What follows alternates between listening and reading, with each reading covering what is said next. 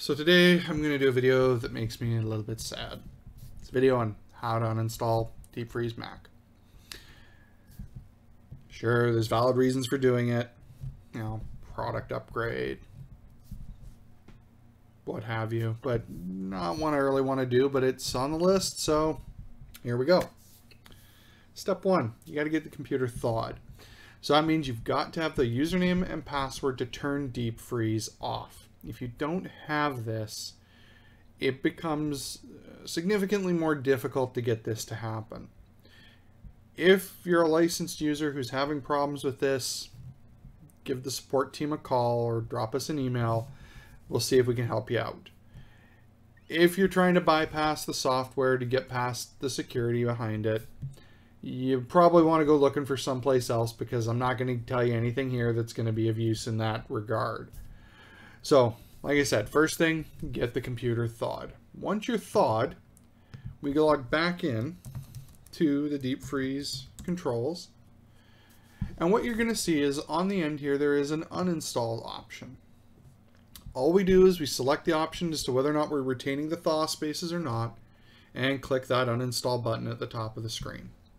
Now, it's important to keep in mind, if you are going to go through and uninstall the software, and you select the option to delete the thaw spaces, all the data that's in those thaw spaces is gone. It goes goodbye. Now, we can't recover it. We can't pull it back for you. If you've got users mapped into a thaw space, you need to be very careful to make sure you do not select the option to remove the thaw space from the system. Because if you do, you're going to have some very angry users who are legitimately upset that you've lost their data. If you're mapping to a physical volume, you'll be okay. But again, I would still recommend that you undo the mapping unless you're going to be doing an in-place install right away to get the things back up and going. Anyway, once you're ready to do the uninstall, you just click the uninstall button here. And what it's going to do is it's going to pop up and ask for me to authenticate again as my general admin credentials. And then we're gone. Now, if you're uninstalling because you're having problems or having some issues, please give us a shout and let us know. We definitely want to know why you're pulling the software off. Maybe it's something we're aware of and we've got a fix for. And if you give us a quick 5 minutes and let us know what's going on, maybe we can help you out. You can reach the support team via email to support@faronics.com.